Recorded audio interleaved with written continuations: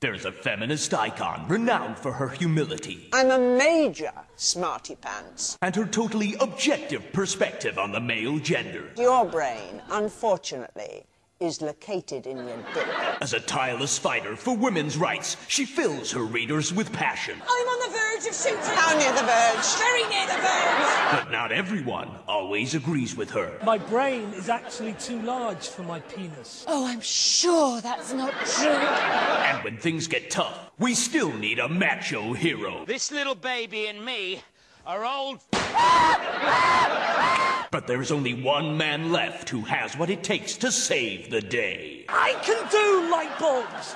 If you do, the meaningless furniture arranging. And questions of great social relevance are still to be answered. He kept asking me if I enjoyed performing Horatio.